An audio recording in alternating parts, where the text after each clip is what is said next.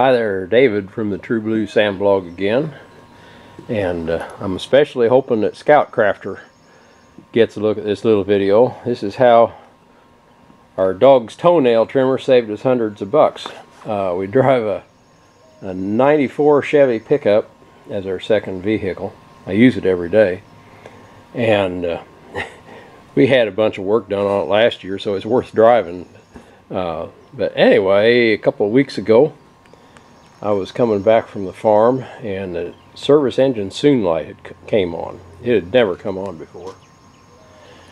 And as I got close to home, the engine started ticking a little bit, and when I pulled in up to the garage, I could smell antifreeze, and it was dripping antifreeze. It was actually blowing antifreeze out of the fitting on top of the intake manifold.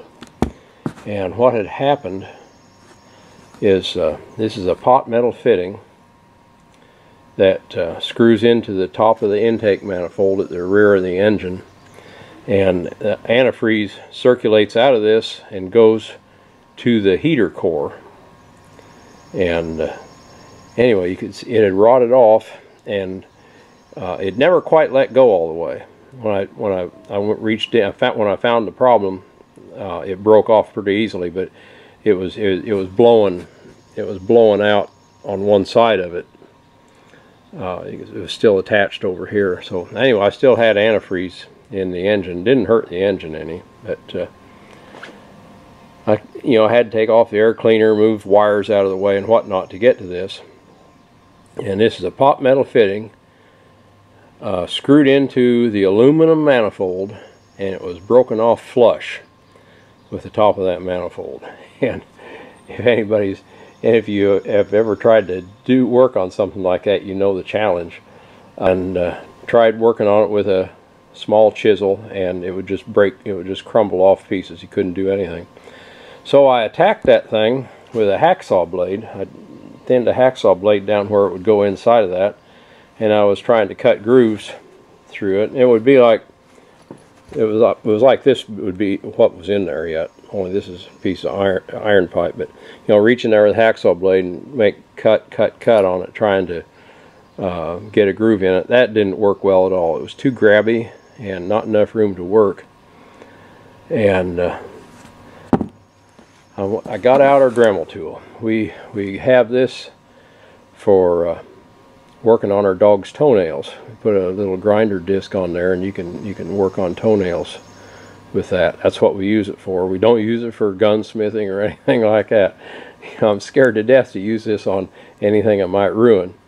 But what we did was I'd reach inside, and you have to spin it fast. If you spun it slow, it was grabby, but spin it fast and set it down in there and just bring it out. And using this little, I call it a cherry, little round tool with cutters ground into it, and I made several grooves in there. You have to cut through there and watch closely and cut down into the threads. So I was having to cut into the threads a little bit on the manifold. I had to make those pieces weak enough they'd break out.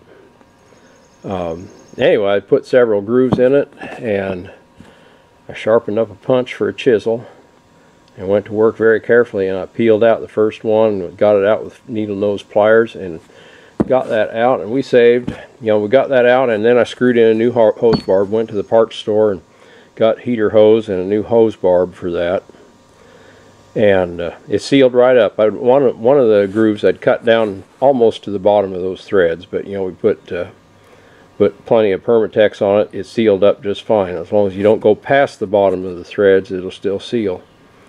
And that little fix saved us hundreds of bucks. If I hadn't got that out of there, I would have had to take this to a shop and have a new intake manifold put on it so we could hook up the heater in it. And anyway, so pretty good save. An old truck is not worth much, but doggone it, saving us money every time we use it. So anyway, Scout Crafter, I know you don't mess with anything as modern as a Dremel tool, but it sure saved our bacon on this one. We'll catch you later. Bye-bye.